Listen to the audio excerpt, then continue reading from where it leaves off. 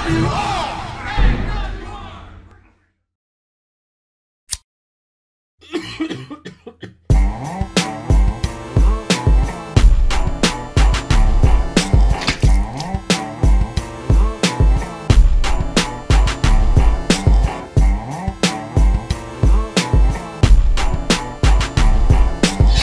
going on, everybody? Welcome to Chronicles of the Asylum. My name is Max. I'm on the spaceship, so I don't have to clear too much smoke out tonight. Thought I'd try something a little different with the Skype backgrounds. You know, you got to pull out all the stops when you get the Hefe on. Joining me tonight, the boss, the head cheese, one of the co-owners of AWR, Gary Emmitt. Gary, thank you so much for coming on, stepping away from the herd of kids over at the house and jumping on with us. Yeah, anytime. You know I'm ready to do this anytime we're going to do. So let's get right to it. We've got a lot of stuff to talk about.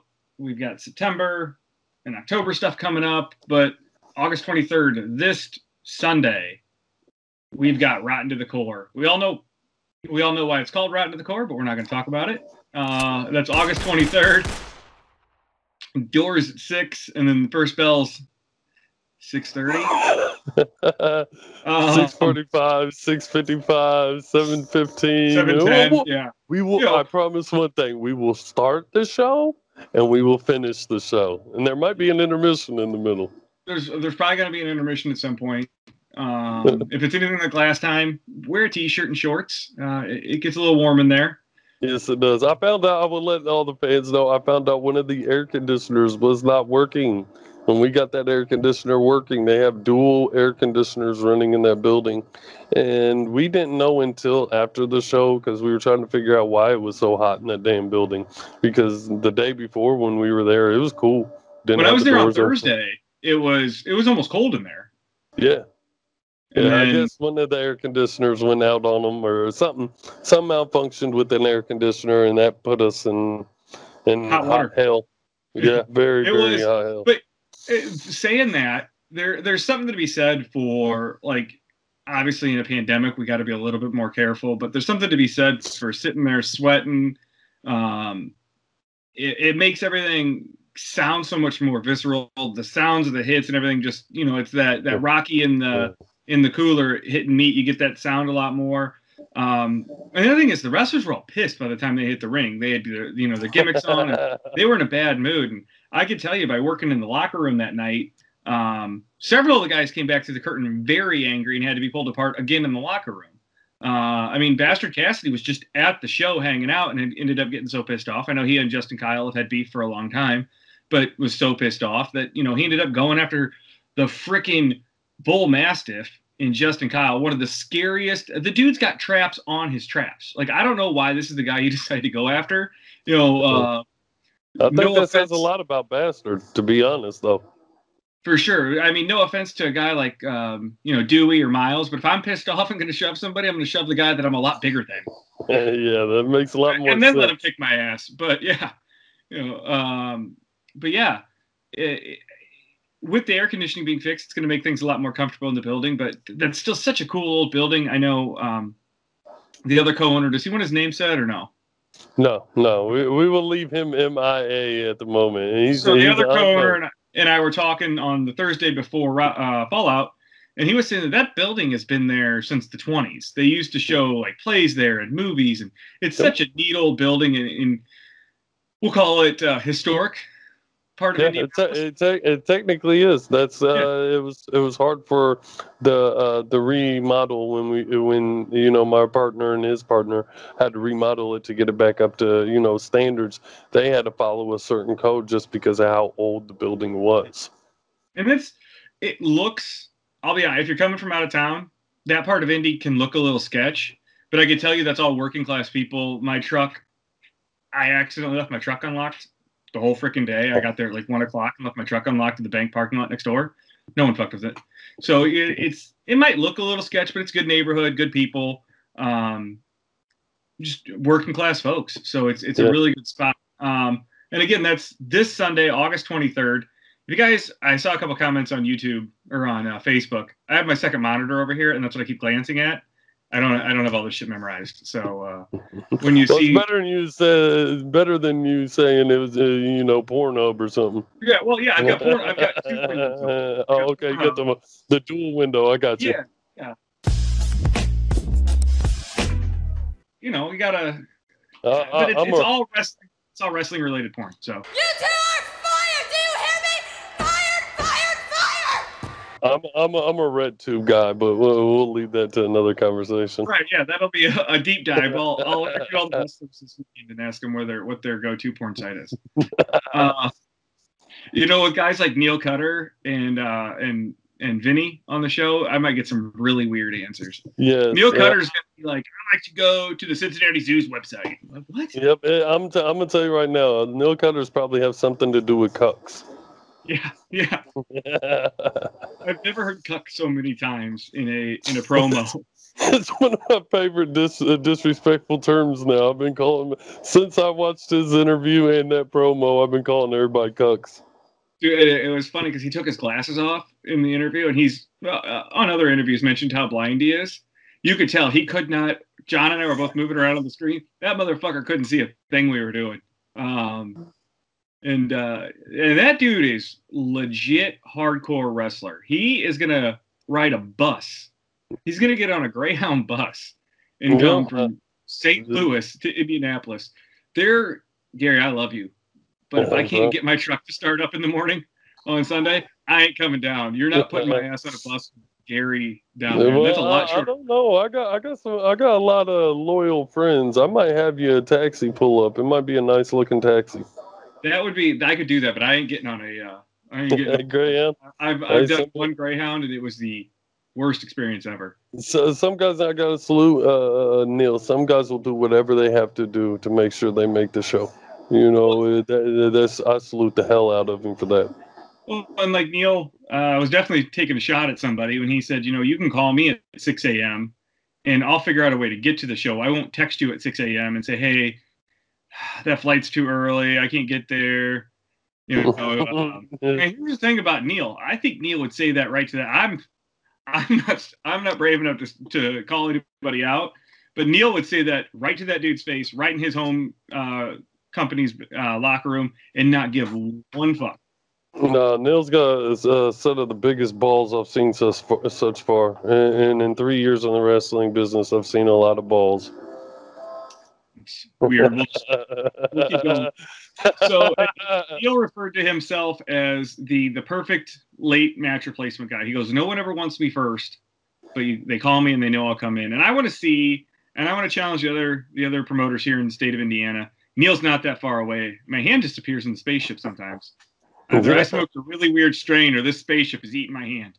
You got to stop taking that strain I keep sending you, brother. Dude, I don't know what you sent me last Monday. That shit had me so freaking mellow with Chuck, and Chuck's a guy you got to bring some energy into an interview with, and I just was mellow yellow on that one. You and Chuck look like you shared the same one. Y'all was chilled and relaxed, just having a nice, friendly conversation. It was late on a Monday night, and he and I were both just drinking some beer and chilling. It was one of the more fun podcasts I've done. Like, I feel like, one, Chuck and I, like I said, kind of grew up in the same area. So it's like talking to a guy I went to school with, just kind of clicked right away. So that was really, really cool.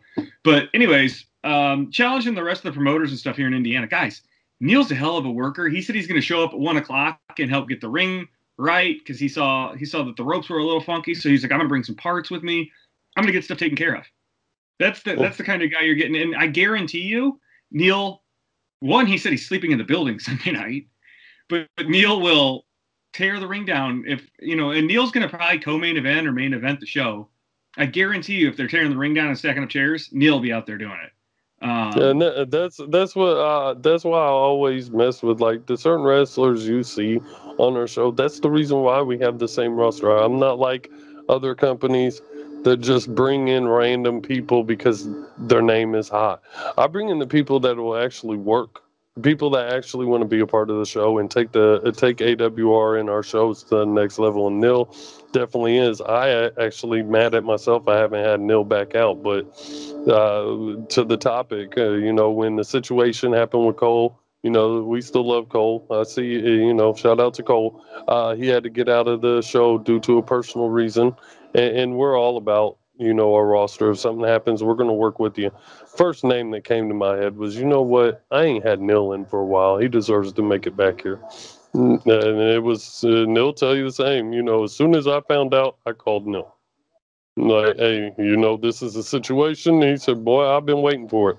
He's been ready to come back to AWR, and you'll be seeing him a lot more around here. And Neil's not a fill-in. He's a replacement. Like, it's going to be a different match. It's going to be a lot bloodier and a lot more violent. But that's Neil's not a replacement. And it's going to be amazing. And he draws a guy that I think only has one loss, maybe two losses. I know he's got the loss to Drew in the Duke of Hardcore, John Wayne Murdoch. And that was, and take that loss to Drew with some things to think about. Drew is our only world champion ever. He's undefeated in AWR. And he refused to wrestle John in a match that allowed weapons, even though he and Justin brought plenty of weapons out to the ring for John to use. And the Bull Mastiff, Justin Kyle, got involved in that match several times. And John still hung around for 20 or 25 minutes in a legit wrestling match, not a death match. So that's his only loss that I can think of. There might be another one that I'm just weed braining on, but the only other one would be in the tournament when he lost. But I mean, me personally, I don't count, tournament losses. And the only thing that matters in a tournament is who wins. Right. Yeah. I don't count tournament losses unless you're putting a title on the line. I don't think tournament losses really hold against you. So also on the card, I know their names now. I've seen all the heat, and I made sure I sat down and got their names today. Ware Spencer, which is Dylan Dillinger and Nolan Edwards, versus Miles Morales, and then Freddie Hudson. I'm reading too fast and going down to the next line.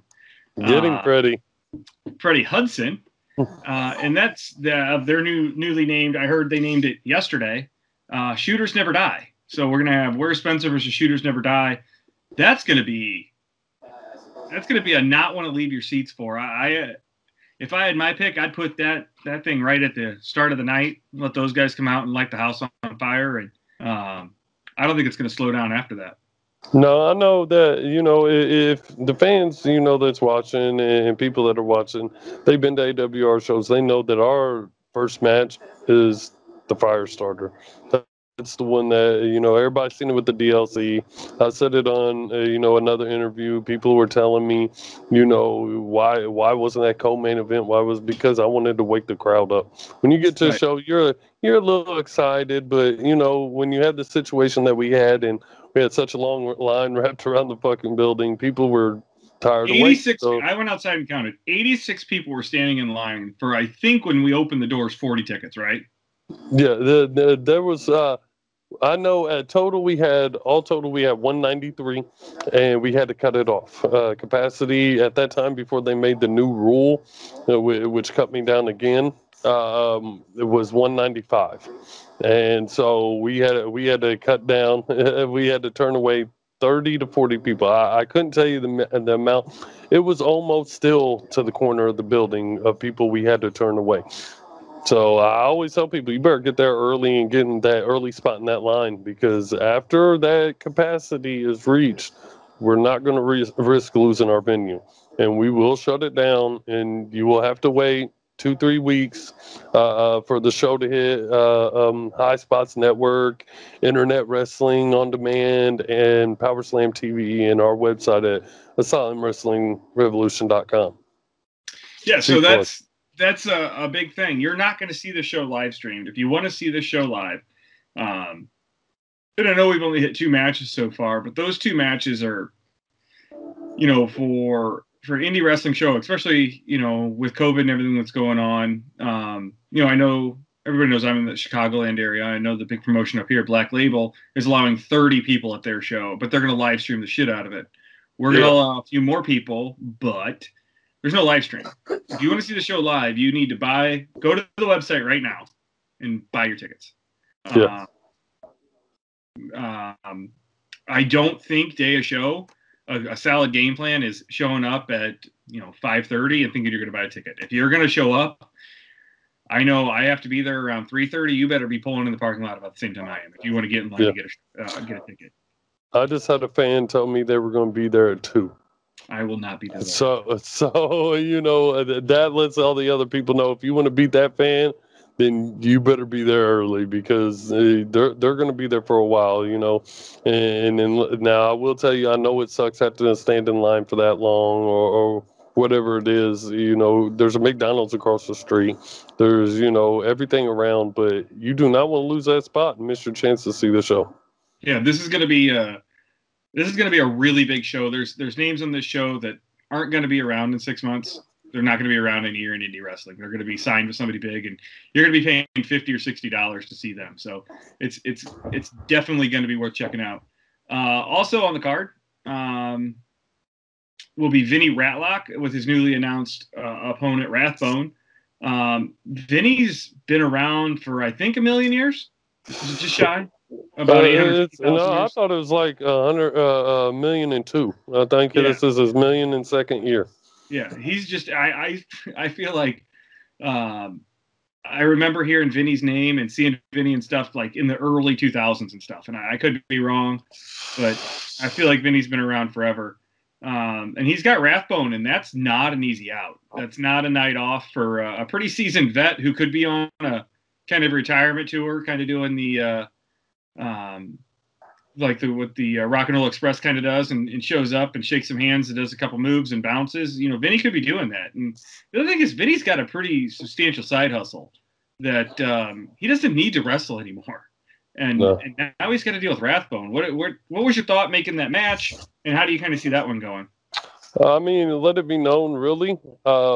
With Taylor Myers sustaining an injury. Correct me if I'm wrong on the words. I went to IPS. We did crosswords. But he contacted. The word you're looking for, but it's all right.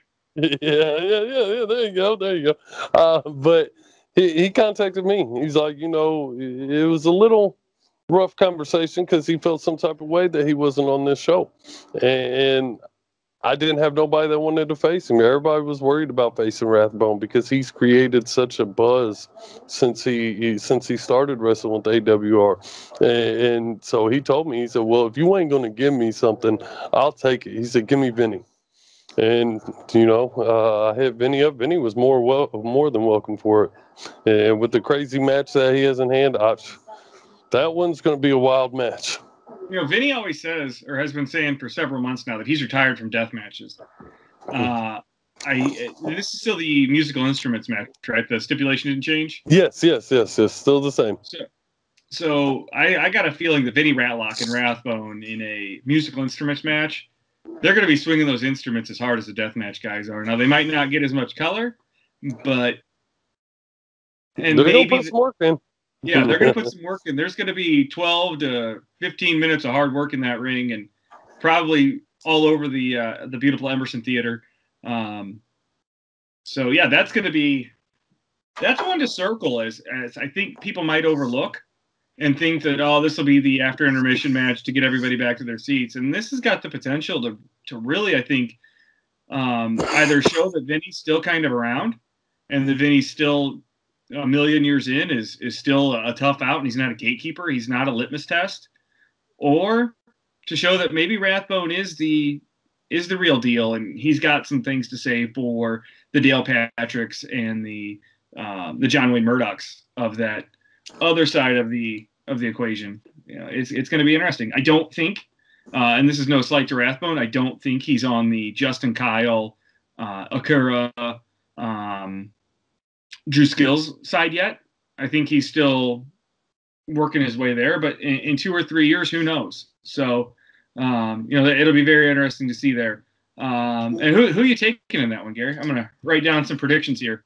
You going to put me in the spot? Oh, yeah, for sure. I mean, that's really hard to say. It's always good to ask the pencil who's going to win the matches. Yeah, let everything go. I'm glad we ain't on betting sites right now. Right. Everybody be taking the promoter's word for everything. Don't tell them. You're going to give me some notes. I'm going to head to Anderson before I come to Indy. Place some bets. I'll meet you up there. Right. Nobody ever knows. No, nobody knows me. I'm fine. I don't feel like I might be wrong, but I don't feel like the casinos issue lines on indie wrestling on a Sunday in the No, Emerson Theater. they need to though. We'll Right. tell you that much. If so, if someone gives me the right price, I might have to give them the bet line. Right. Me personally, I'd have to go with Rathbone.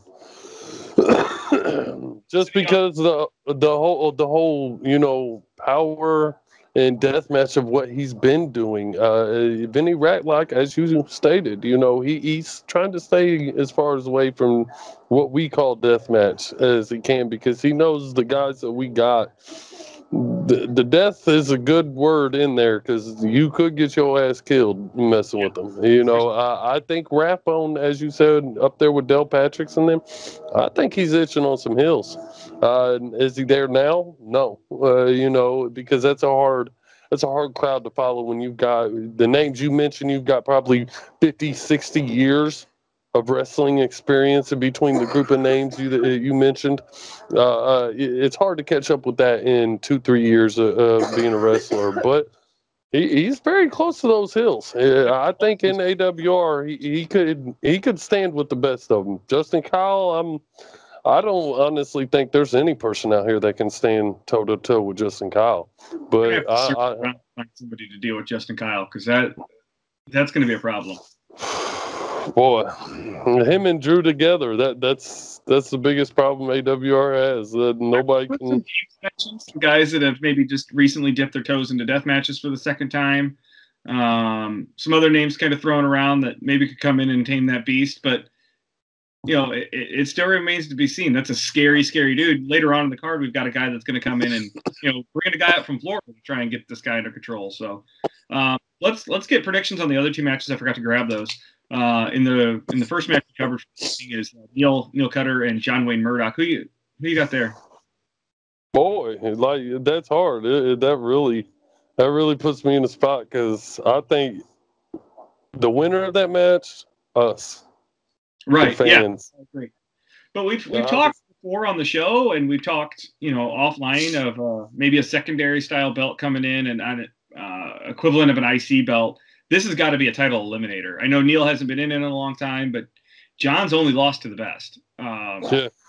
He's got to be considered an eliminator in that area. And for that, I'm going to put my money on the Duke. I think John's got it. I think John has made kind of a history of stepping over Neil.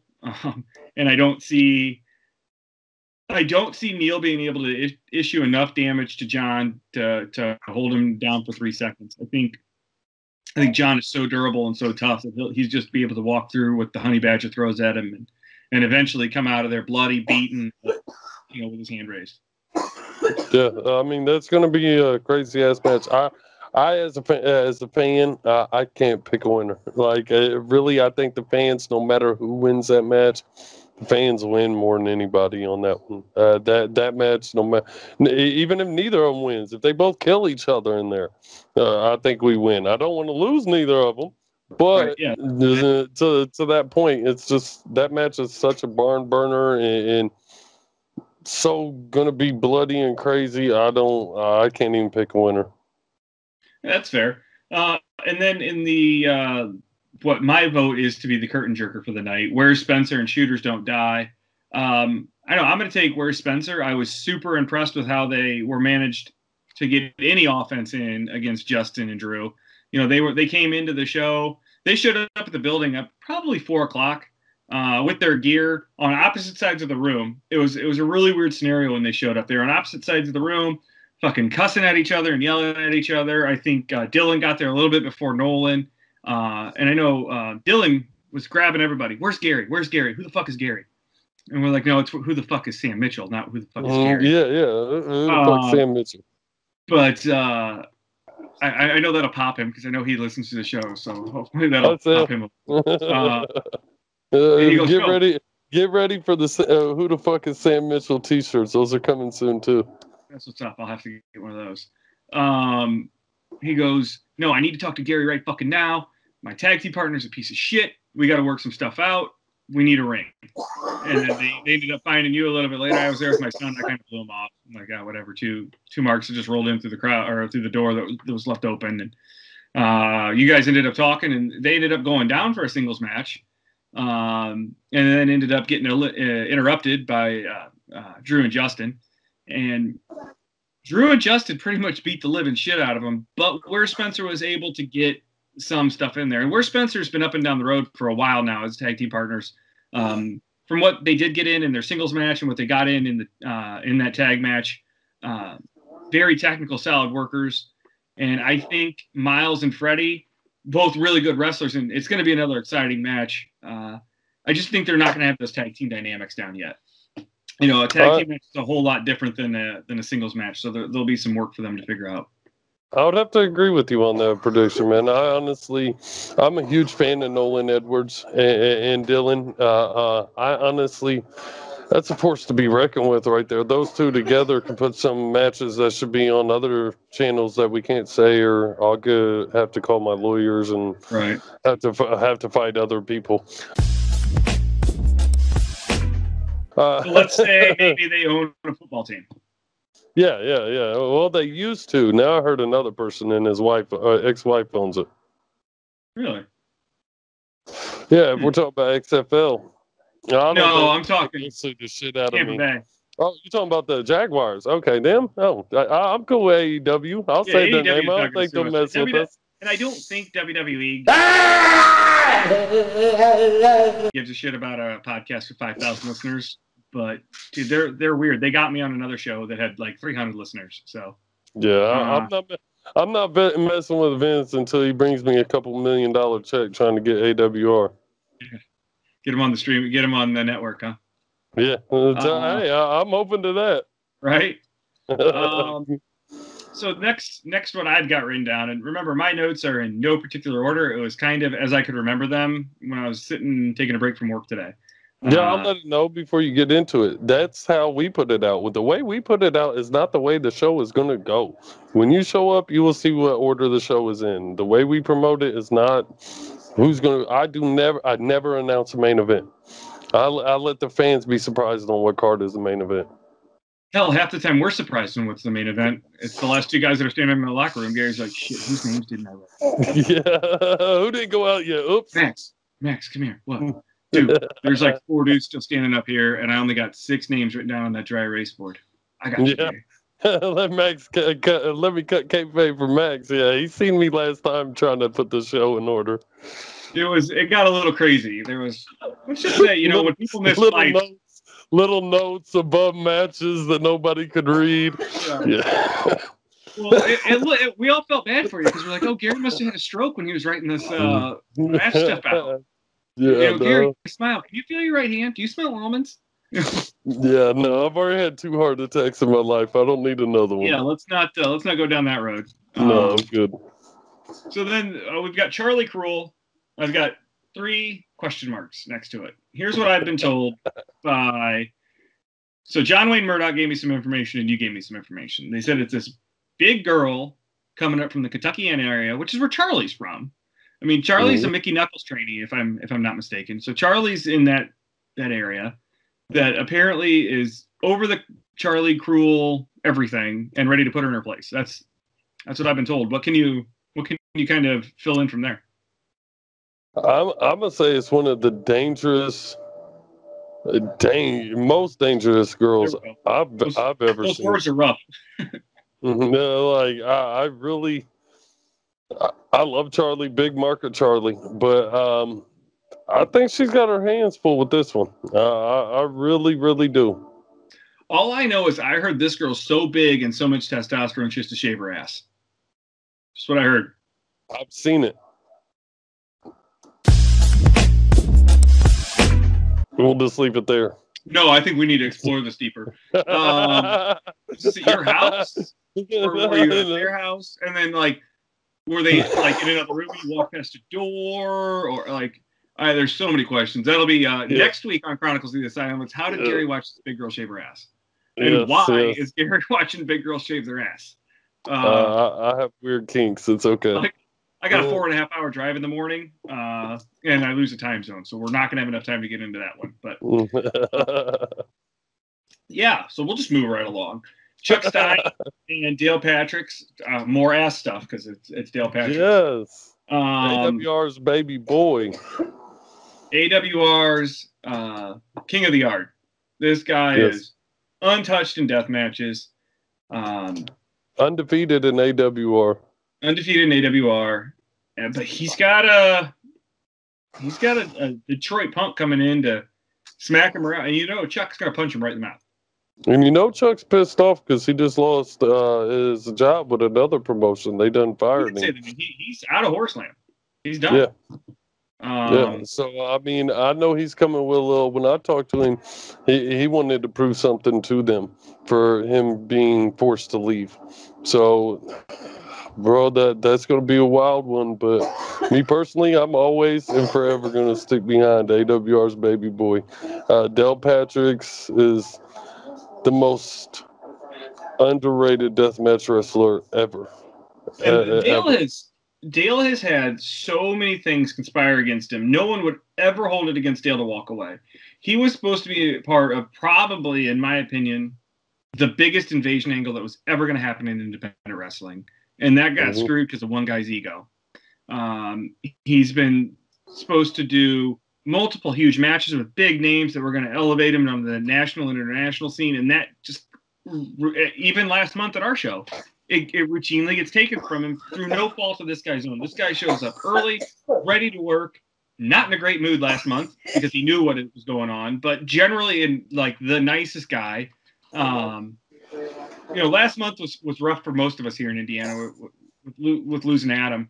And I know Dale and Adam were super, super close. So that also, I think led to that bad taste. And I think that gentleman from New Jersey was going to get the snot just completely knocked out of him. And I think that's part of the reason he didn't want to get on that airplane.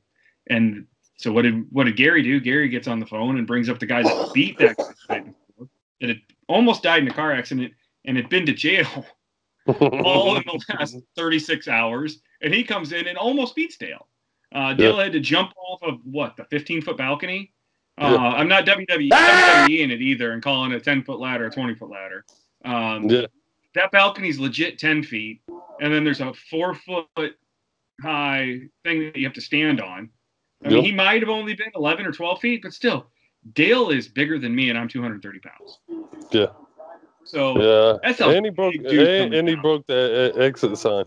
Yeah, he broke the exit sign and almost broke Brent Havoc in half. Yeah, and Charlie Cruel. Charlie Cruel going, getting in there. A lot of respect, but it's a whole lot of dude coming down. Yeah, if you watch the footage, that was the first person I went over to check on when I seen it because I didn't know what Dell was doing. I came out of Gorilla just to see what was happening because I seen Dell fly by me up the stairs and I thought something had happened. So I came out the curtain to see what was happening. And next thing I know, I see Nolan Edwards and John Wayne Murdoch going at it. Yeah, I'm confused as hell, and I'm watching. Next thing I know, I'm a tall guy. I'm 6'6". I just hear something above me, and I look up, and there's Dell. I might have, took a couple steps back because I wasn't going to get underneath all that ass. We're not taking that bump. Oh, God damn! God damn! That's a thick ass. I was upstairs. It was me, Justin, Kyle, and AC Riley. We're standing upstairs. And Justin and I were kind of talking, and I turned around to say something to AC because they were using the license plate elbow pad he had. And I was talking to him. He's like, "Oh shit, I need to get that before I leave." And then Justin and I are kind of talking. We're getting ready to do an interview, and Dale comes flying up the steps, and we both are like, "Dude, what's wrong? What's wrong?" And he's like, "Move." And we're like, "What?" And he's like, "Fucking move!" And rips the curtain down. And I'm like, "Oh shit, we better hold this chair because he's gonna kill somebody." So it was a big dude going flying, and I was glad to be in the balcony, not on the ground. Yeah, I was the same way. When I seen it, I hurry up and got the hell out the way. I was getting good squished about all that sexy manness that he has on him. I am too old and too out of shape to be catching a big old boy coming flying off the. I said I love him, and he's AWR's baby boy, but yeah, man, you're going to hit that concrete pretty damn hard. Yeah. So then we got the guy that we brought up earlier, who ended up. Apparently, this dude's got balls that you got to carry in a wheelbarrow. Because this motherfucker went up and shoved Justin Kyle after he just destroyed two people. I didn't know what was going on, and the sad part about that is, Justin Kyle's a monster, and I'm the one that had to go to him and find him for punching my security guard. And I'm the boss, and even I was a little reluctant to even step up to Justin and take money away from him for what he did. Bastard, I didn't know he was there personally. If anybody knows me at the shows, and Max can speak for it, I'm locker room bound. I'm gorilla. I'm the one that's in there. So me out front is a rare thing that happens. But when I seen that happening, I didn't know what I was supposed to do because I didn't know. Me personally, I didn't know Bastard and Justin Kyle had problems. Until that happened, and then with everybody pulling them apart, I was surprised that that building was still standing after those two. But lucky we had as many people as we did to get them separated, because if those two would have been let go, man, we'd been having to worry about finding a new venue again. Well, and not to mention you've got Drew Skills right there, who's another very big boy who's also very pissed and trying to get it. Who I'm sure at the time, one thing that we all know from watching WWE growing up and stuff is if the boys think a fan is getting in the ring, it's all out. I was in the locker room again when this happened, kind of looking through the curtain watching, and John Wayne Murdoch and I were actually looking at weapons and the gimmicks that were upstairs and kind of talking about stuff, and might have had I felt my lungs felt weird. We were doing a lung treatment. John's a real big herbal lung treatment guy. I don't know if you know. Yeah, definitely. Yes, he's he likes to bogart the treatments, but he likes to hold on to the treatment for 7 minutes and tell you a story why it sits there and burns. Yeah, good story. I'm not gonna have an amazing story. Or the motherfucker will lose his train of thought and tell you the 2 minutes of 3 stories. Yeah, that you want to hear the end of all 3 of them, but yeah, he keeps getting distracted and loses his train of thought. In the hot building, me, Max, and John, we all need our treatments as much as possible. Yeah, it's with that hot air. You got to get those herbal lung treatments, or you're not gonna be able to perform properly. No. So, anyways, we're doing our herbal lung treatment, and John looks over at me. Max, is this a work or a shoot? Do we need to go down there? And I'm like, we probably should head down there. And by the time we got to the curtain, I saw a security guard get punched. I'm like, ooh, man, somebody better go get some stuff uploaded on Facebook. Yeah. God, and not to take it away from my security guard. My security guard, like I said, I'm 6'6". I'm a beanpole. 6'6". I just found out I'm like 200 pounds. So 6'6", 200 pounds. This guy's a good 6'3", 6'2". He's good 220, 240. Oh, Bastard? I bet he's closer to 250. No. I'm talking about our security guard. Yeah. Our security guard ain't no small guy. No. So, for him, he got floored immediately. And that did cost Justin Kyle $500. That was yes, it did. Gary had to come down hard, but the workers need to understand that we've got to, you put your hands on the refs, security guards, the promoters. The podcast guy, from what I heard, is $2,500 if you touch him. This is what I heard. I was getting ready to say, that $500 was to cover his bruised cheek and him not suing me. So right. that when you get hit by a guy that big, you probably run by the Minute Clinic and get checked for concussion too. So Yeah, definitely. Me and my partner Josh had to run him to the clinic afterwards because we thought he broke his cheek, or his jaw, or something inside because his face swelled up. He couldn't work it. Swole like crazy. 3 or 4 concerts after that because of Justin Kyle giving him a good 9-inch jab. It wasn't even. I don't even think it was Justin Kyle at full strength. I think that was just a get out of my way love tap. Justin's got that. So when I used to work at Pierre's in Fort Wayne, we had MMA in there the one night, and they had this 265-pound heavyweight that came in, and the guy with a jab broke another 260-pound heavyweight's orbital in 4 spots with a jab. Yeah. Justin is stronger than that guy. I firmly believe it. Justin is way bigger built. Justin is a problem for anyone. Now let's get into that. So we've got Justin, Kyle, and Alex Ocean. We're bringing Alex up from Florida. Alex, the broke neck kid, the only guy I know willing to take a gusset plate to the dick. Oh boy, I might need to do that. I keep having these kids. I might have to ask Alex the best way to do that. The self vasectomy, huh? Yes. I think on a vasectomy it's less to the dick and more to the balls. I could be wrong. We can not a urologist, but we can area it out right. But I don't need no more kids, so I might need to talk to Alex before Justin goes at him. Like I always said, you got to pull and pray, and I always forget to do both. I forget to pull, and then I fall asleep and forget to pray. And I can't even pull out of a parking spot. So right. I'm a bad truck driver. I can't back up without loading, so I got 4 kids. Yeah. I'm catching up. I got 3, so it's never quiet around here. We have to record the podcast at night, so everybody's got melatonin in them and sleeping. Otherwise, there would be short people showing up behind me constantly. That's why I had to go out into the spaceship tonight. That's why I'm in the kitchen tonight. Everybody sees me in the interview. They've seen me in the back room, outside, and now I'm in my kitchen. So I got to rearrange myself every podcast that I do. But yeah, so we've talked a lot about Justin, scary dude, and he wanted this match. He came to you and said, "I want this guy." He came to me.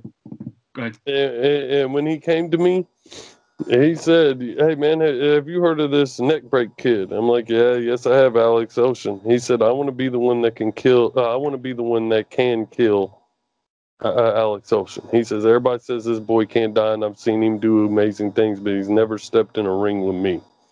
And there's a reason we call Justin Kyle that motherfucker. He really is. I don't see nobody."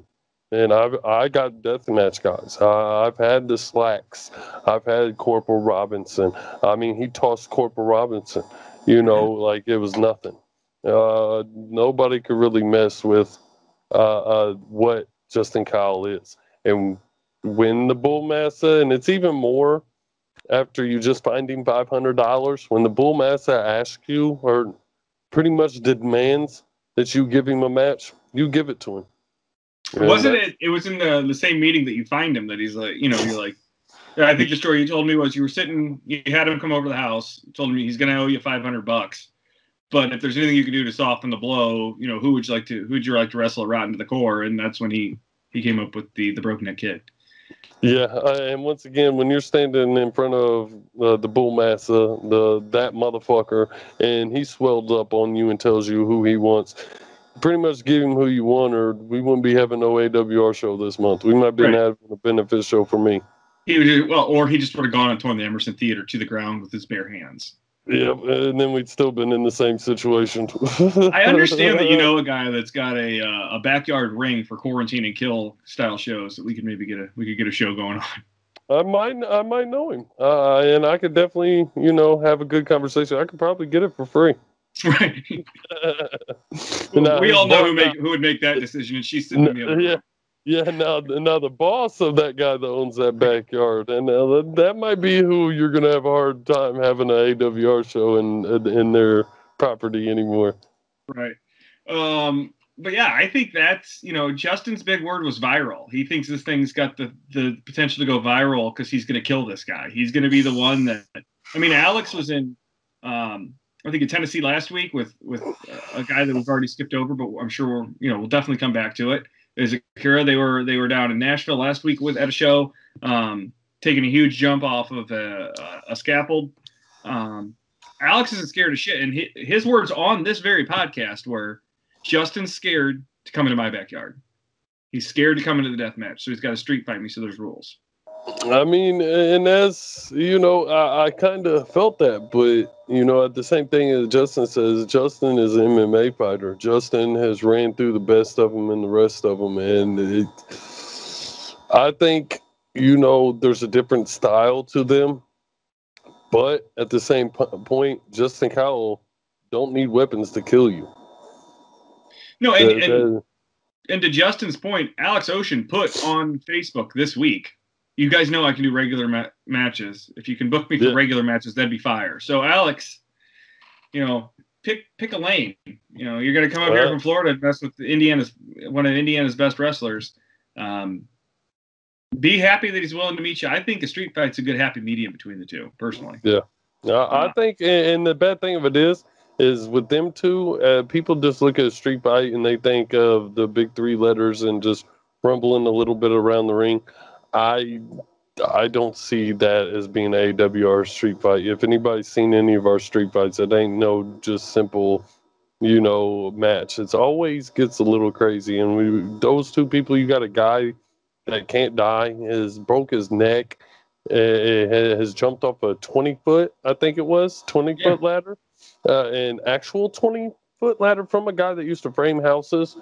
A legit, I've seen that video. 20-foot ladder. And I've worked at a pawn shop. Actually, I put my old day gimmick out there before AWR. So I know a lot about ladders. And what Alex said is not a lie. There's a lot of people that say 20-foot ladder, and it's actually a 16-foot ladder. So an actual 20-foot ladder and jumps off of a scaffold that you'd use to paint a house. To a gentleman, like you said, we'll speak about later. So to put those two, when he asked me that, the marketing side of me popped. Like, I like both of them. They're both amazing workers. They're both barn burners, and they both will do anything they have to do to kill the other person. Yeah. So before we get to the last match on the card, I think that's the last one. Let me check my notes. Yeah. We've got a special announcement. Drew won't tell anybody. I've hit him up on Facebook. I know I've hit you up, and you claim that you don't know what's going on, and you pretty much shoot straight with me. So I believe you. No one knows what Drew's going to say. I think with talking with the champ, who's nearly impossible to talk to without just – you need to be having like the best day of your life, and you can get through 10 minutes with Drew. Yeah, that or you hit his PayPal and he's still going to be an asshole to you. Right. I think he's tired of Akira carrying that number one contender and refusing to use it. He's answering a challenge on this card, a Corey Storm. Akira missed a show. He said that was Akira's chance, which Akira had a vagina in his stomach, so he couldn't really show up. Thanks to Matt Tremont. Not the tightest looking vagina either. No, he's got one of those, been in the business for a long time, but still hanging out in Vegas vaginas. Yeah, like a slip and slide with Dawn soap on it. Right. He, I think he's tired of Akira ducking him, and I think he's going to mandate that Akira. My guess, if I was in Drew's, in Drew's shoes, I guess he's going to come out after Akira's match and demand Akira come and wrestle him right now, or forfeit the number one contendership. And then my guess would be, again, give it to Justin, and then he knows that no one's ever going to be able to challenge for his belt. Yeah, I'll tell you like this. I don't know. I wish I could tell you as the promoter. When you have a gentleman that is your champion for a year and, has helped you, go kayfabe, shoot straight, has helped you from your ground up state. If he asks you, he wants to make an announcement, you don't ask him why. You don't ask him what it's about. You give the man the respect of what he's earned. It isn't something. I'm not going to say that I like Drew. I mean, the boy can't even get my name right when I pay him. So, he sure recognizes it on PayPal, though. Yeah, oh yeah. Well, you're not going to care who sent you money on PayPal. You're just going to take it. So I'm not saying it to save face with him. The guy has done way more than what is needed to earn my respect. No matter if I personally like him or I don't. If I don't like his ways, if he does his job, he is undefeated. He asks you for a chance to speak to the crowd. You give him a mic and let him do what he does best. Yeah, and I think whatever he does is going to be mean and insulting, and we're all going to feel a little less of a human being when he's done. So I do that every time I talk to him. So yeah, at least that minimum. Right. At least that. And the thing to keep in mind though with Drew is I get the chip on his shoulder a little bit. Who breaks in WWE developmental? Who has their first matches against freaking legends and icons? I mean, the guy he's been around for, again, the better part of 20 years and been, and he knows Vince McMahon. The guy knows everyone. He's wrestled the Legion of Doom. He's wrestled. The list goes on. I don't want to list a bunch of names because I don't know if we can get in trouble for saying names that are owned by somebody else. He wrestled Tatanka at AWR's first show, Requiem. Shane Mercer, Corporal Robinson, John Wayne Murdoch, all these names. So he's wrestled a lot. He's been champion everywhere. Yeah, Anywhere he's that's held mattered belts. in the Midwest, at least I'll say that. In the Midwest, he's held their title. Yeah, and I mean, was a legit TV and rock star. One of my cousins that I've got some family in the Cincinnati area shared the podcast with Drew, and within 10 minutes of sharing it, he calls me. He's like, "Was that Drew Skills from TV when I was a kid?" And I'm like, "Yeah." He goes, "Dude, that guy was the scariest guy in Cincinnati for like 5 years." And I'm like, "The Cyclones were there. Like, there's hockey players and all that stuff walking around, and the Bengals." And he goes, "No, Drew, scariest dude in Cincinnati." Yep. So Drew's been around a long time and a scary dude, and I assure you that you won't want to miss that announcement. I don't know what it is, but I will be glued to the curtain upstairs to see how that goes. And then last but certainly not least, Corey Storm against the AWR Heavy or World Championship #1 contender Akura. This has the makings to be a legit 4, maybe 5-star Meltzer match. It depends how much time they get, as long as because neither of these guys are going to get tired. This has the makings to be that Ricochet match that was all over the internet a few years back. This has that potential to just be freaking huge. This is one of those matches when you told me about this one, I'm like, this gets seen by the right people. This has the potential for AWR to blow up and go from being a big name here in the Midwest to all of a sudden I have to figure out how to get out to California for shows, every other weekend. Well, I wouldn't say every other weekend, but you might need to start thinking about that anyway. Right. Yeah. It's, I don't think I'd look at New Jersey. It's a little overbooked out there, but I think I'll tell you what, I feel like getting my feet wet in that water too. I think AWR out in New Jersey, I think we'd bring a different style out there. Apparently the Showboat must be cheap to book because everybody's freaking running there now. I guess. I'll tell you what, hey, Danny, do you think your ICW guys are ready for AWR? The other guy, I ain't even worried about him. But, ICW, keep your eyes open because I'll come over there and show you guys how to really get down. Well, and he's got our guys over there. He's bringing our Midwest boys out there. So that's what I'm saying. Take them off your roster, man. Let's see who you really got. Throw some TNA AWR shirts on them, and because now I think I'm pretty sure that Dale's going out there next month. Dale was just out there. Oh, Dale was just out there. That's right. Dale was just out there. He wrestled in the pit, and that boy, he put on an amazing show, and he made AWR very proud. I'll tell you that much. I talked to him before he went, and I let him know. I said, brother, go out there and show him what we do. And he just smiled ear to ear. So before we get to the main event, Dale's got some pretty exciting news with AWR. Yes.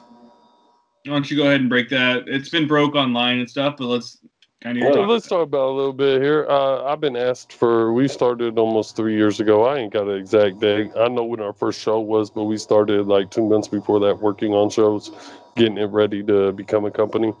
We've been bugged, and I won't even say bugged. Let me take that back. We've been asked and asked and asked about AWR starting a training school. A lot of young people want to get in the industry, and they did not, like me, they did not know that Indiana had a wrestling industry. So they've always held that dreaming, and they didn't know where to go. And that's another. I'm going to interrupt you real quick. Indiana didn't have a wrestling scene until about 3 years ago. Indiana, very stagnant, stale wrestling scene until about 3 years ago. And that's no shots at the guys that run every Friday in Indy. But the guys that run down in southern Indiana in the same building with the same show with the same 6 guys, I'll take a shot there. I don't even look at that part of the state as Indiana, really. But, all of a sudden 3 years ago, something changed now. Everybody wants to come up to Indian Run. It's weird. What was? Now there's more promotions showing up here in northern Indiana as well, and it's almost like these two really brave dudes took a step and showed that, hey, you know what, wrestling, and especially violent wrestling in Indiana, still has a place. So I think you guys deserve a lot of credit for that. I appreciate that, and I get told that a lot by the fans. I'm humble. I'm a very humble guy. I always, when I came into this, and we go shoot on here, and we go, kayfabe, but shoot straight with you.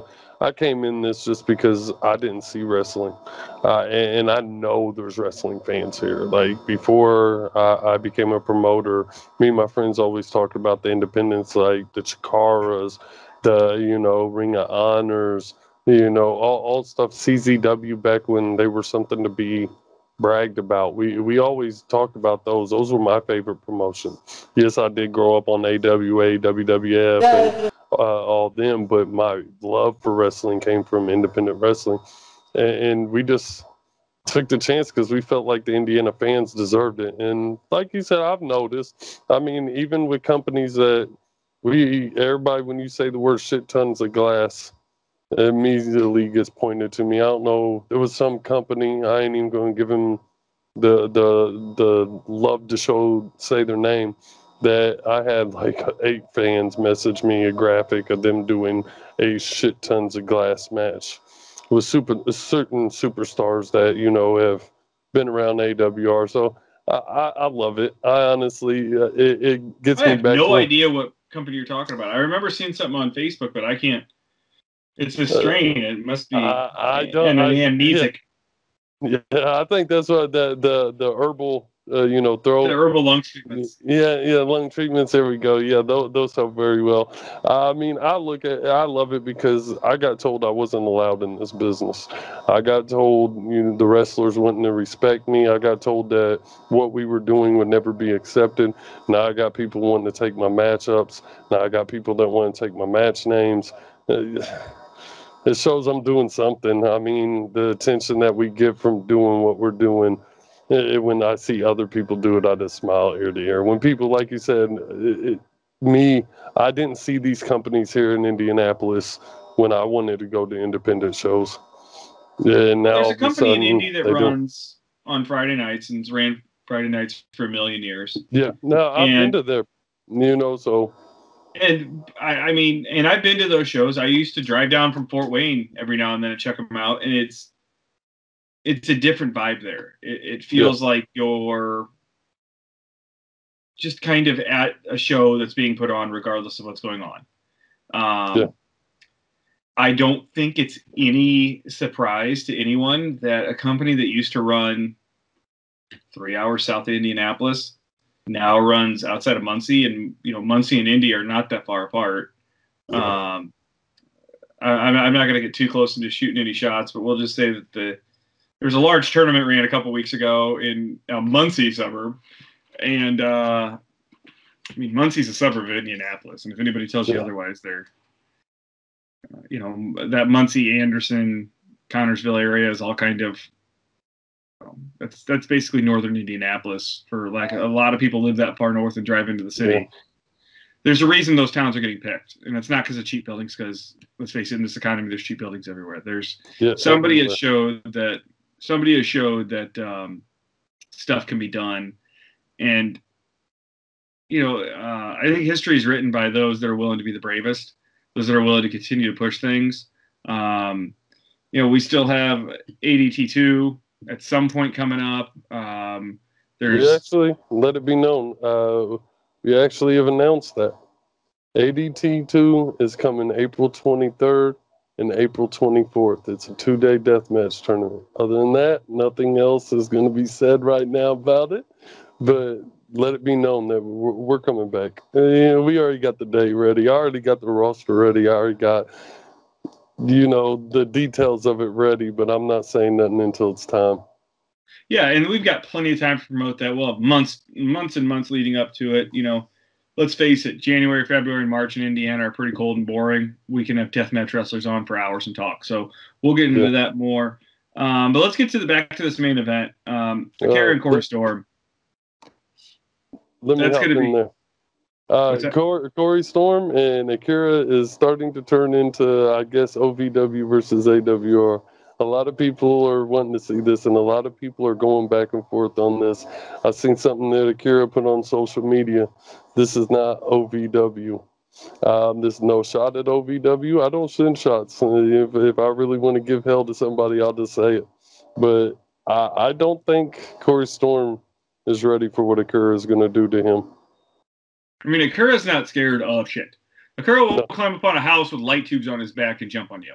And he did that to one of his best friends. So imagine what he's going to do to a guy that's invading his turf. Akira, if you want to call, so we've got kind of the king of the yard. We've got the bull mastiff. We've got the undefeated champ.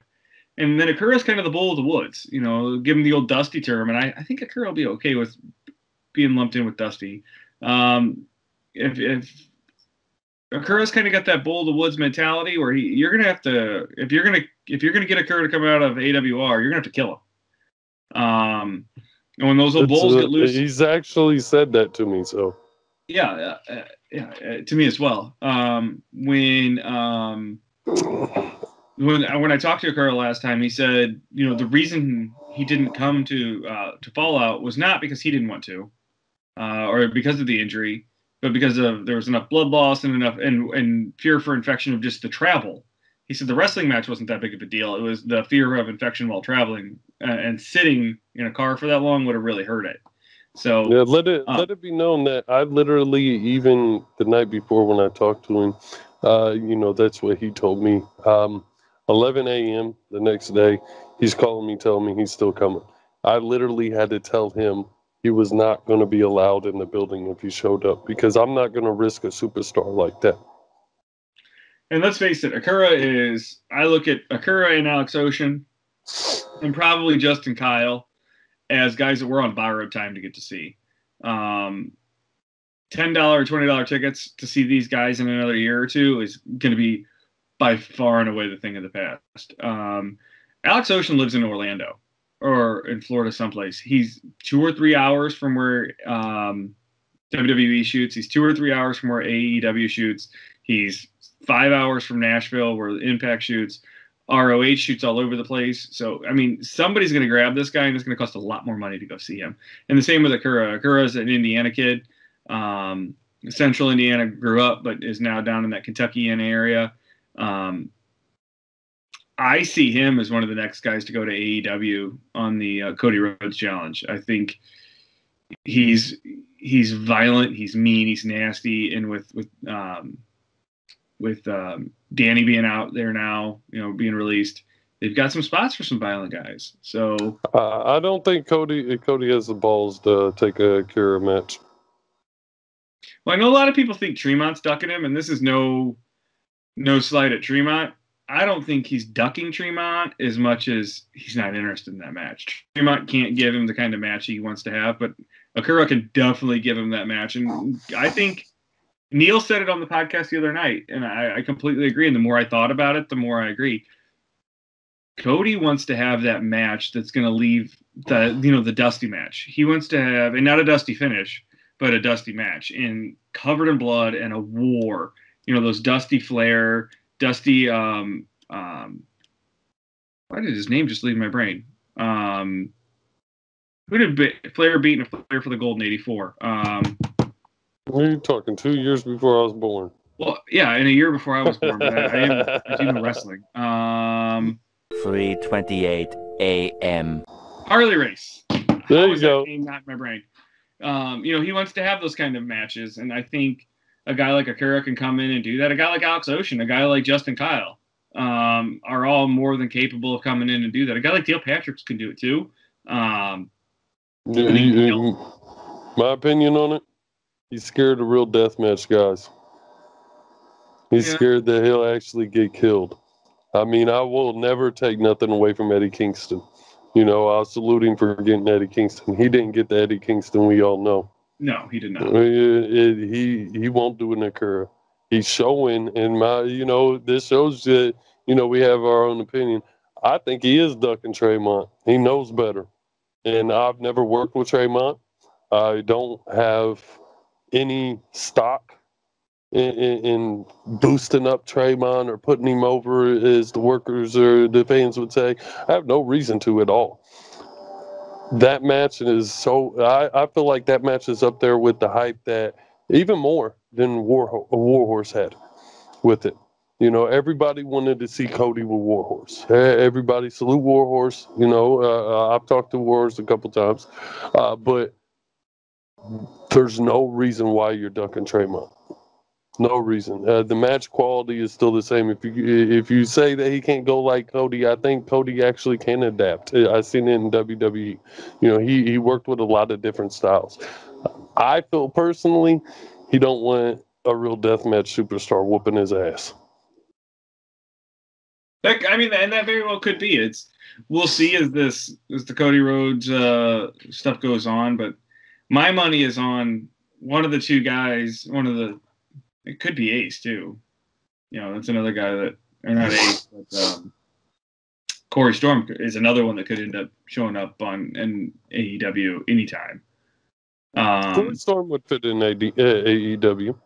Yeah, I think he'd fit in great there. I mean, we all know Akira said that if he ends up signed in Japan or AEW, he's thrilled, but he's not going to the one that ends in E. So I don't blame him. I don't blame you at all. Why waste all the time building a gimmick to just have it stripped away? And I see it different, as in Akira has that love still. He has love for the art, and a lot of people don't look at wrestling that way, but I do. I look at wrestling as an art. They tell a story every time they're in that ring. I think a lot of guys, and this is no, shot at them. I don't disrespect them for it, but they go there for that paycheck. They don't go there to be the number one wrestler or putting wrestling matches, or, they do want to entertain the fans. I'm not going to take that away from them. But the number one goal in WWE is that paycheck. Everybody and you wrestle WWE style. You wrestle, it's WWE is a different thing. If you still love wrestling, you're going to Japan. Yeah, Japan is a big goal, and I'll tell you right now, Japan's missing it on Akira. Akira would fit so perfect over there, and he would destroy 9/10 of the workers. So that might be the problem. Yeah, the thing with Akira is he's such a good worker and in such good shape, and now he's training for MMA. The dude's a legit scary guy. He's still pretty young. All he's got's upside. Yeah, and he don't have to just do death match. That boy will choke you out in a regular match. So I mean, he can shoot fight you too. Yeah, if you want to brawl for all it, Akira's probably winning a brawl for all at 7 out of 10 indie shows. Yeah. And I don't care who you put in there. You can put some big old hosses in there. And I put money on Akira putting hands on knuckles on chins. Hands on knuckles automatic. Or feet on chins, one of the two. But yeah, I think that match is going to be. I think that match has the potential to be. I don't want to sound like a stupid mark when I say it, but I think it's got the potential to be Brett Shawn good. I think the way both of these guys can tell a story, the way they can both move. This has that Iron Man match from Brett and Shawn without the first 30 minutes of stalling and burning some time down. I don't think these guys will go 60 minutes because I have a 2.5 hour drive home after the show. I really hope they don't go 60 minutes, or I'm going to be cuddling with Neil in the building on Sunday night. He's pretty hairy, so, it might be a little warm sleep. Yeah.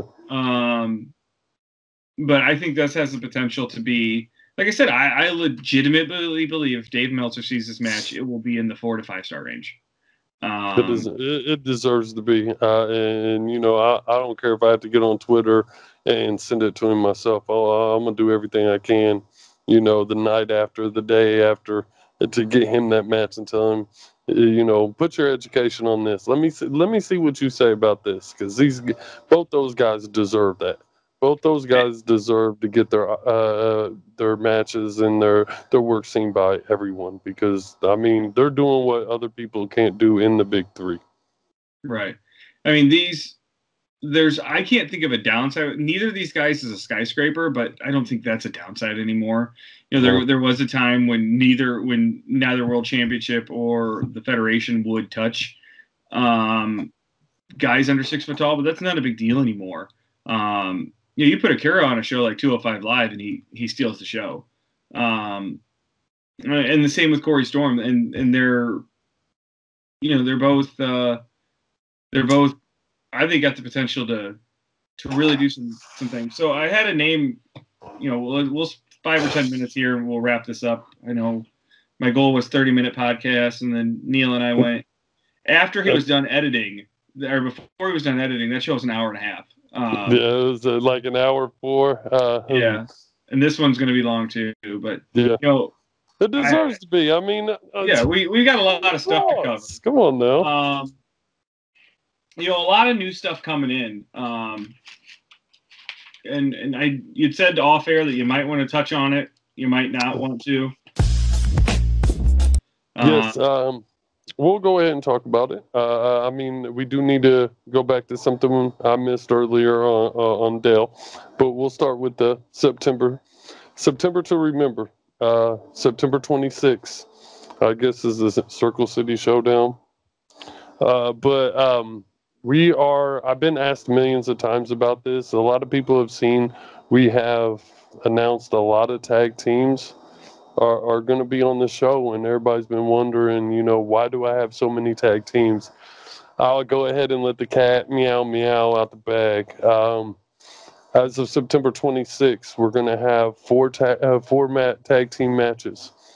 Whoever wins out of those 4 tag team matches are going to move on to a 4-way tag team DLC match for our debuting tag team titles in October. So it's brand new belts coming in. I saw some rough sketches the other night. Gary sends me a text message. You want to see something awesome? I texted him back. No. And then they just didn't text him anything for like 10 minutes. I'm like, of course, don't. Yeah. And I'm like, if this is a naked picture of Gary, I'm going to have to go to the bathroom. No, I'm going to be, and he sends me a mock-up of what they look like, and they're fucking sick. They are some of the coolest belts I've seen. And when the boys get a chance to see him, I can tell you that's going to elevate that level. Gary, you want to go ahead and announce the tag teams that have been announced? And if you want to break a name here, that would be awesome. That would be awesome. I mean, we do have the Tribunal. That's Paragon and his tag partner. We have... and those are Impact guys, right? They were on Impact? No, that's the other team. We'll say that. But we have, going to it, we got the Hustle and the Muscle, the X Division Championship at Impact last night. They're coming in. We have Death Threat Army coming in. We have Capital Vices, which a lot of people has been seeing them on AEW Dark. Thank you, AEW. But we have them coming in. Did not have to let us get that booking. Thank you very much. Yes, I really do. I've had problems with other companies and getting their stars. I think it was more on their stars, but, I'm going to leave that alone. We have, I got to remember all these names, man. You're putting me on the spot right now. We have Over the Top, a new incoming tag team. They're coming in to show what they have. We have the Original Sins. A lot of people's been telling me about them, and their attitude fits AWR perfect. Yeah. So, they'll be coming in. Can we swing back to Over the Top for a second? Do they both walk out to the ring with baseball caps forward and then turn them around? No. They are missing. We will have a conversation. We will have a conversation at the show. We might have to steal that, Max. we have a lot of tag teams. We have. The balcony is going to be nuts to butts. It's going to be yeah, and it's going to smell real bad up there. Yes, it will. I will let you know though. We might have to open, because a lot of people don't know we have a VIP room there too. We might have to open that up to put some of these tag teams in, because I have one more tag team. That name won't be getting dropped until after the show, after Sunday, just because it's one spot. And I have a tag team match on August 23rd. So maybe people will get the recognition who the 2 teams it could be for that last spot. So can you go ahead and confirm then that it will be the winner of Where Spencer and Shooters Don't Die? Yes. All right. Whoever wins that match will get the last spot in the tag team tournament. Now, I don't want people to think when I say tag team tournament, this is going to be a 2-3 event type thing. No, it's whoever wins those matches, all 4 teams will meet up on October 18th, and they will be in a 4-way tag team DLC match. So whoever wins that match will be the last tag team that is involved. Perfect. So that'll be, I mean, that's going to be, I'm kind of at a loss for words because I didn't realize those 2 tag teams had a shot in there, but there's going to be a lot of fun there. And that puts a lot more on the line for Shooters Don't Die and Where's Spencer. You know, it's not just establishing yourselves as a tag team and I'm going to go ahead and call you on it a little bit on what's been a fairly weak tag division. But you just, you know, for September, you went ahead and just stocked it with some of the best tag teams in the indies. So I think we've got a lot to look forward to in September. We've got ADG2 coming in April. I know we were talking about that this afternoon when we were kind of bouncing some ideas and stuff. I'm pretty pumped about that and the ideas that are going. Now, I will come in there and say we do have to finish about Del Patrick's and the announcement with him. We kind of got left field. That's, once again, them lung treatments be making us forget shit when we're talking. We announced our school, the Asylum Dojo. I will say that is in respect to the Rage Dojo. We have announced that Del Patrick is the head trainer for the Asylum Dojo, and the first class starts September 7th. You know, if you want more information, if you're inspiring to be a referee, a manager, a personality, a wrestler, any of those, you know, even if you want to learn how to shoot cameras, come on, we'll train you. But it'll be 4 sessions a month. You will get special training on shows. You will get special trainers coming in. So we're starting our own school to help create the next generation of AWR superstars, because this ain't going to be just a fly-by thing. That's what everybody thought we was in the beginning, but we pretty much proved that wrong. It's only $11,000 a month. You make the checks payable to Max Helgeson, $11,000 a month.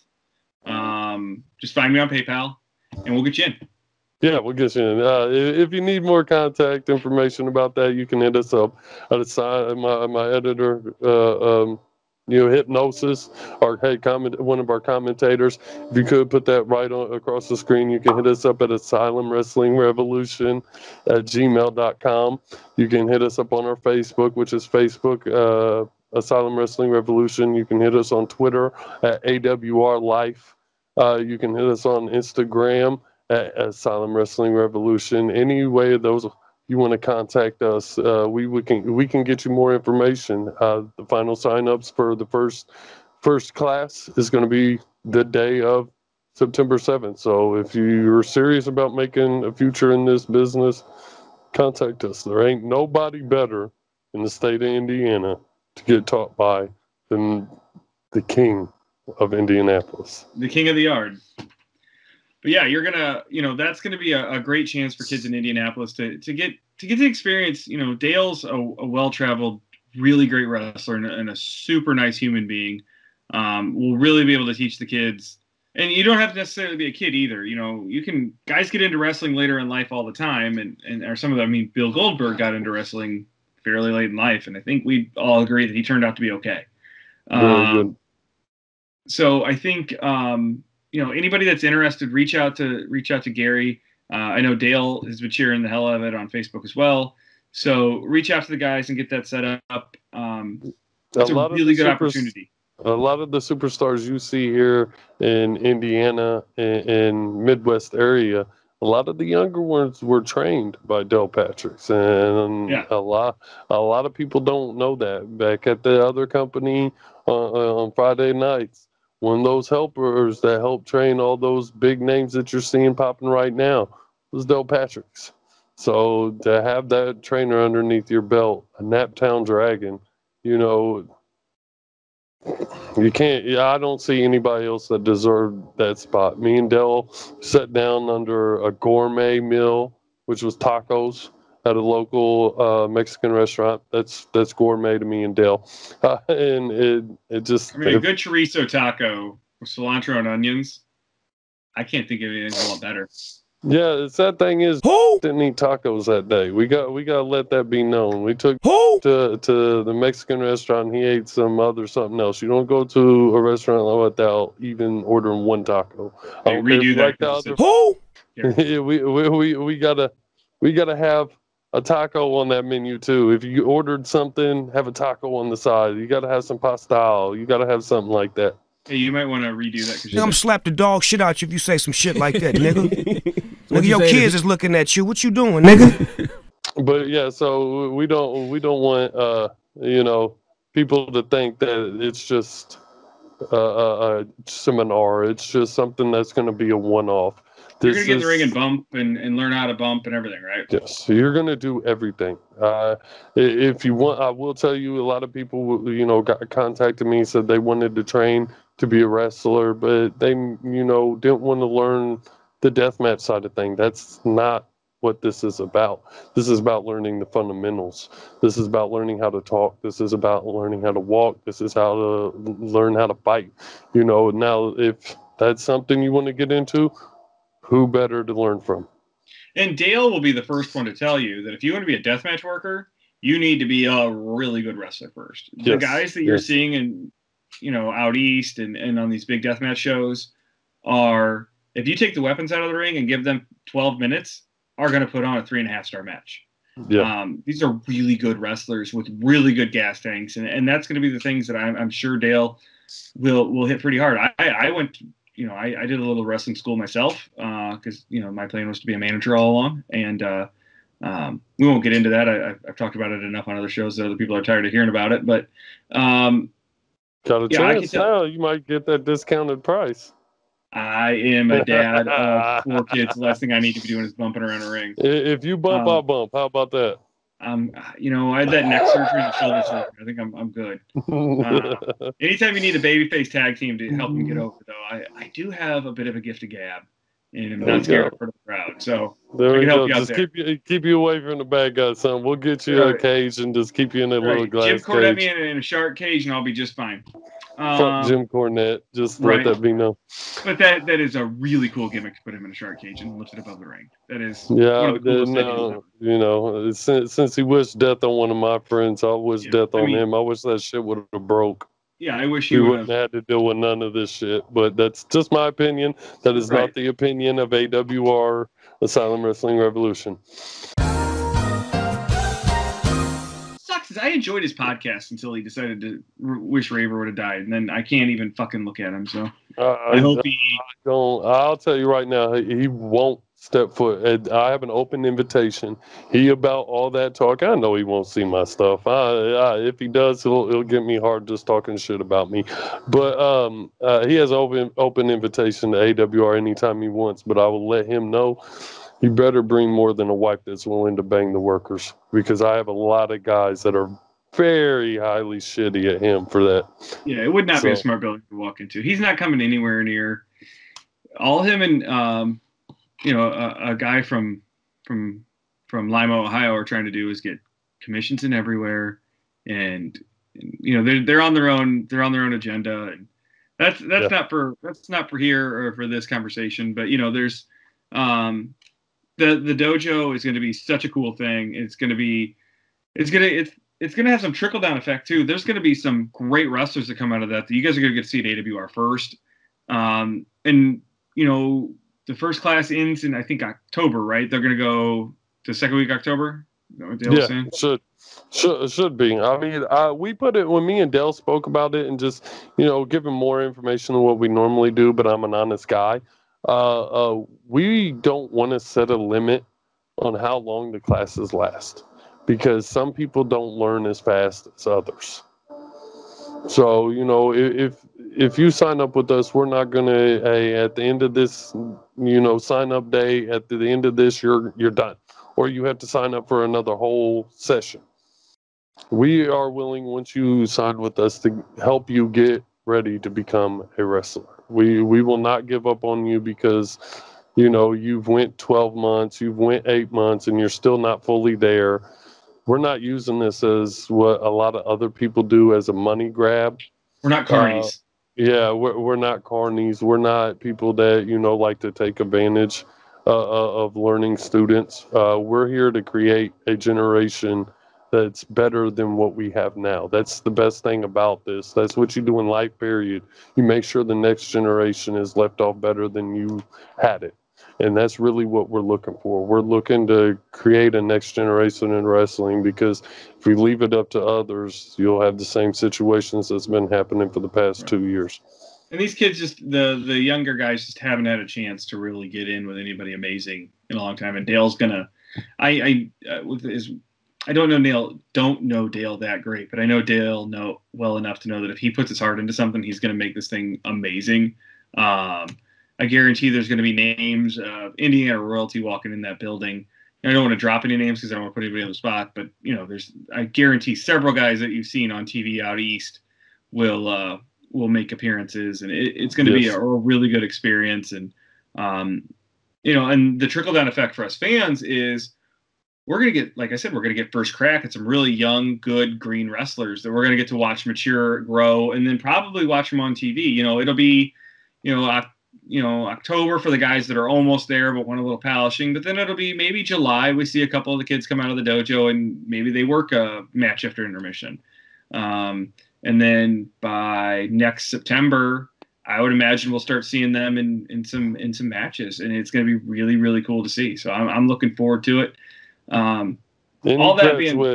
Any graduate of the Asylum you will see in the AWR ring. I can guarantee that to anybody listening that might have that thought that we're just going to train you and take your money and then, hey, go out there and make an earning. No, if you graduate the Asylum, you will have a spot with AWR guaranteed. That's big, because if you know Gary at all, he pays well. He takes care of his people. Generally, he feeds them and has bottles of water, except when the building's 1,000 degrees and he doesn't have that. Bang bang at me too. I called it out on that. I'll shoot at anybody. I ain't scared. I'm a big. If I got to take my glasses off, I got to take them off. But all that being said, I do want to kind of wrap it up. We're rolling up on that hour and a half mark. So August 23rd, Rotten to the Core. Doors are at 6. Bells at 6:30. I would imagine by 8:30 the first match will be in the ring. There will be wrestling. At some point on the evening of August 23rd, wrestlers will get into a ring and combat will incur. But yeah, it's going to be an amazing show. Big names all over the place, like Chuck Stein coming down from Detroit, Dale Patrick's from Indianapolis. You got guys from all over the place. Neil Cutter from St. Louis, John Murdoch from Lexington or Louisville. All those towns of Kentucky look the same. There's horses there. Justin Kyle, Alex Ocean from Florida. You've got lots of different promoters, guys represented here, and it's going to be a really big chance to see what's going on. And don't forget that special announcement from Drew Skills. Who knows what's coming from him? And I can't wait. I'm going to end with my high point. I'm going to ask you what your high point is, and then we're going to take off. But I know I can't wait to see what high point that Alex Ocean jumps off of. What about you, Gary? What are you looking forward to most?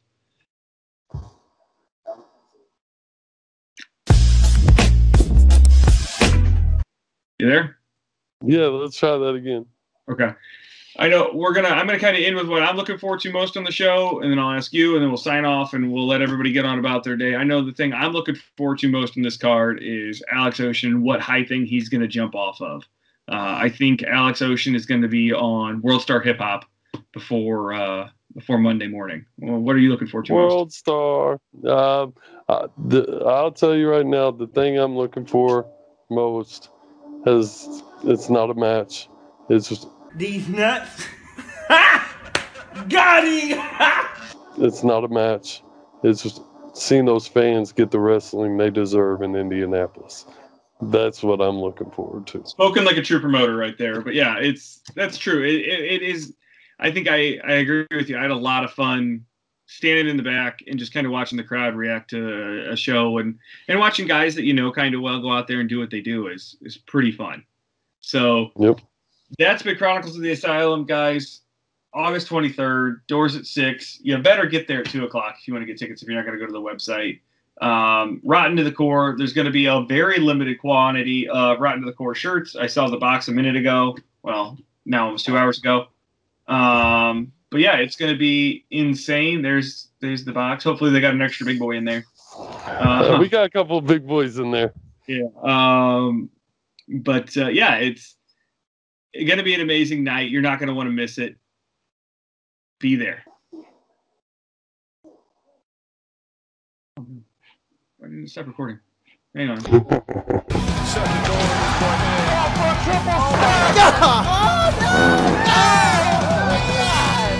We're all running, you're just jogging. I can slowly just kill you in your sleep.